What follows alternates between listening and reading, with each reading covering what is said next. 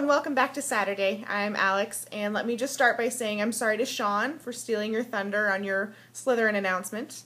One thing I'm not sorry for, however, is the results of the House Cup. I'm pretty sure you are just bitter because you lost and we won.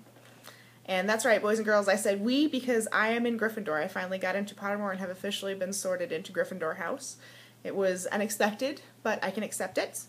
I did, after all, say that I'm very like Hermione recently, and Hermione is a Gryffindor, so I think it works. Cutting right to the end of the book, Quirrell was the bad guy. Who saw that coming? I definitely did not. I did this time, because I've read it a zillion times, but I did not originally. I was completely blown away. I think kudos to J.K. Rowling for taking me completely by surprise. With regards to Nicholas Flamel, Amanda encouraged you all to keep track of every name mentioned, of every character that's mentioned in case they do come up, because a lot of them do come up. And all I have to say is good luck with that. I don't know if Amanda remembers, but back in high school I actually started a list, and this was after the 5th book was released, but before the 6th. And I just tried listing all of the characters mentioned, including people, portraits, magical creatures, ghosts, pets. And there was somewhere between 200 and 300 at that point before the last 2 books were even released. So there are a lot of characters and a lot of people to keep track of, and just keep in mind, like she said, that everyone could be important. A fan posed a question this week about the Gryffindor matches and whether or not we ever see Hufflepuff and Ravenclaw, or Slytherin and Ravenclaw, or Hufflepuff and Slytherin, or do we just ever see the Gryffindor games? And although we never attend, to my knowledge, a game that Gryffindor is not competing in, they do mention it at least once. I can think of one specific time in which a non-Gryffindor match is mentioned, and it's in Prisoner of Azkaban, where they're getting ready to go into the last match of the year. They do talk about kind of the outcome of one of the Hufflepuff or Ravenclaw games and how the scoring is going to affect their game. I have 2 points I want to go into from Sean's video this week, and the first is why did Quirrell not react when he shook Harry's hand in the Leaky Cauldron in the very beginning. If you look back, Quirrell actually was not kind of fused with Voldemort at that point. It's not until after that happened that Voldemort kind of came to live on the back of Quirrell's head. So he was not yet sharing his soul with Voldemort, so I think that's why Harry did not react yet. The other point Sean made was mentioning the phrase years later looking back. And it never even occurred to me that that was unusual, but I think Sean has a very good point. There were actually a few times in this that I genuinely thought that Harry was going to die. And if I'd really thought about it or gone back and analyzed that, I could have seen that he's not at least going to die in this book. So that was a good point. So I do want to mention that we did add a few layers to the character of Severus Snape in this section.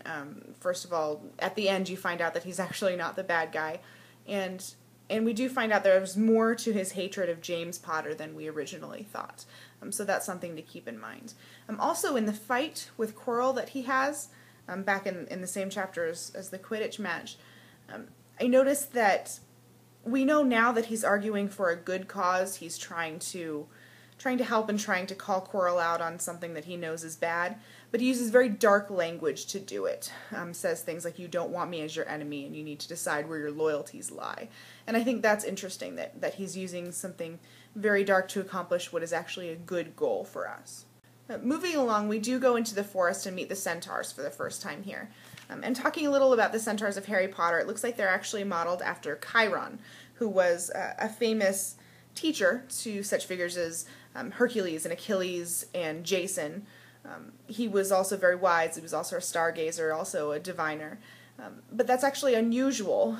Most centaurs in Greek mythology are actually very rowdy and very destructive. And they're very unruly and violent. And I wonder if J.K. Rowling's centaurs also have that side to them, or if we just haven't seen it yet. Also, an interesting side note, Firenze is the Italian word for the city of Florence, which is known as the birthplace of the Italian Renaissance.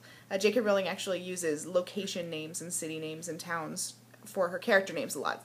Snape is also a town. It's a town in Britain. So that's just something she likes to do. My favorite line in this section comes at almost the very end, and it's, "To the well-organized mind, death is but the next great adventure." This kind of introduces J.K. Rowling's philosophy on death that she has in this series. And the concept of death is actually hugely significant to this series. If someone were to ask me to sum up the meaning of Harry Potter in one word, it would be love. If I had 2 words, they would be love and death. This is the first time that J.K. Rowling says that death is coming, death is an inevitability. but it shouldn't be a source of stress, and neither should it be a source of fear. Plato wrote, "True philosophers make dying their profession." I think that applies here. As long as we approach death from the right way and in the right way, it's nothing to be worried about. Lastly, I want to talk about the single most important concept in the Harry Potter series, and that is love. And the fact that love is all-encompassing and all-powerful. Carol talked a lot about it, and I mentioned it earlier. But in Harry Potter, love is actually so powerful it has a tangible quality. It can actually create kind of a force field around Harry. I think that J.K. Rowling's message here, and it's one that I completely agree with, is that the single most significant thing, the single most powerful thing we can do in this life is to love. Tune in tomorrow to see our guest vlogger for this week, and over the next week tune in to Daily Dose of Harry Potter, and we will embark on Harry Potter and the Chamber of Secrets.